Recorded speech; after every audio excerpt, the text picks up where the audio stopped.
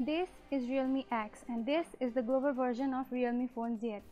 On the Realme phones lineup, this phone is considered to be the best one.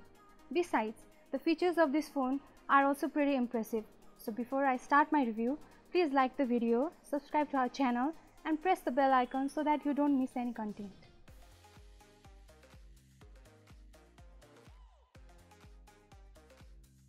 I am Mahima Gautam and today I have here with me the Realme X to review. I have been using this phone for quite a long time and the experience has been pretty good. The Realme X comes in generally two colors, that is the space blue and the white color.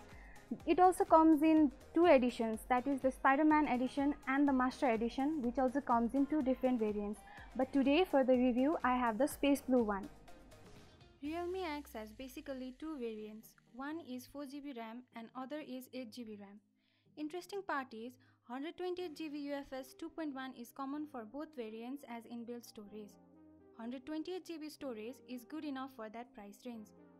As this phone does not contain micro SD card slot, it is not good at that point for many. It seems a mid-range phone to its price, but it is full of high-end features like in-display fingerprint scanner, AMOLED display, pop-off camera, flagship graded Sony IMX586 camera sensor. Besides, its premium features are available in its build material. Realme X is entirely made of polycarbonate. Though it is a plastic build, it seems premium with its look and feels good on hand. Headphone jack is not missed, which is a good on this part. It has 3.5mm headphone jack, USB Type Port C, small speaker vent with Dolby Atmos audio support. At left, there are volume rockers and at right, there is a power button which are reachable and tactile. At top, it contains of pop-up selfie camera and at back, it has cameras in linear. You will get to know that Realme X has 6.5-inch Full HD Plus screen AMOLED panel which looks surprisingly good. Due to the edge-to-edge panel, all kinds of movies and video, especially gaming, are better with clean screen, nothing affecting the display. The full bright display does affect in direct sunlight. Brightness in direct sunlight is quite good but not perfectly visible. Protective film has been attached to the Realme phone, plus in this phone you will find Gorilla Glass 5 protection.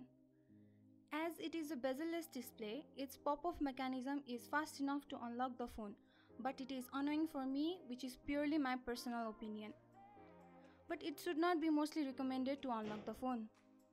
The display also includes the in-display fingerprint scanner, which is optical and is accurate and correct. Even with the wet hand, it works well. Realme X has ColorOS 6 that is based on Android 9 Pie. ColorOS 6 is polished, smooth and better than previous. App Drawer is welcome feature as well. The game space which curates free games from the Play Store is also available, but it's a little redundant when you already have the Google Play Store.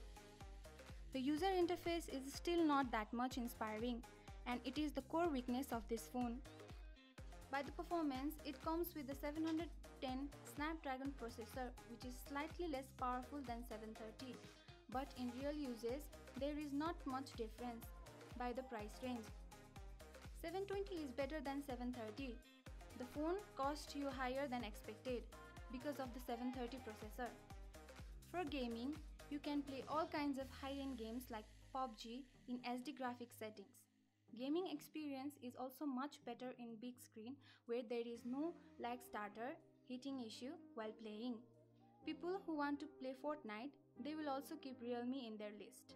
My better experience with Realme X as well as the Realme 3 Pro is the charging. It has VOOC 3.1 20-watt charger. Interesting part is, within 30 minutes it will charge more than 50%. So instantly, if you find your phone with low power, then you can charge it within very short time. I am not worried about battery backup as one day can easily go with single charge. For those who are regular type of users, they can go for more than one day. Realme X offers flagship grade camera in sensors, undoubtedly as the main sensor. In rear, it has Sony IMX586 that is always used in OnePlus 7 or OnePlus 7 Pro. Another 5 megapixel depth sensor is also there in the rear camera setup. Realme X has done an outstanding job with color science and algorithm. For low light and day, we might get confused by good pictures, but in case of Realme X, it is obvious that in both daylight and low light, it gives us outstanding performance. In my opinion, Realme X, it requires a wide-angle lens that completes the camera setup. Images captured with this phone are very sharp and detailed, and most surprising thing is its dynamic range. While looking at these pictures, it is easily visible that Realme X is too good with its dynamic range. Pictures are well exposed in challenging lighting conditions. Color looks a bit punchy and saturated, however, it looks good. And in some scenario, you can turn on the chroma boost option for colorful image. In low light or dark situation, there you will get a nightscape mode in its camera, and these images are satisfactory.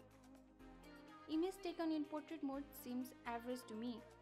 Edge detection is good, bokeh amount is natural, but in this mode, skimming becomes smoother. 16 megapixel selfie camera performing with very nice details, and color is natural in sufficient light. Portrait mode and beauty mode is in there with the front camera. You can also shoot up to 4K 60 FPS video with it. Also, it has EIS. Even you can shoot slow motion video up to 960 FPS, although it does not seem very natural. Finally, it is easy to say that Realme X will satisfy all kinds of users and basically the mid-range phone users. So if you like this phone, then for further information you can visit our Gadget Frame website, and if you like the review, please like the video, subscribe to our channel and also press the bell icon. We will see you soon with the new videos about new gadgets. Signing off for today. Goodbye.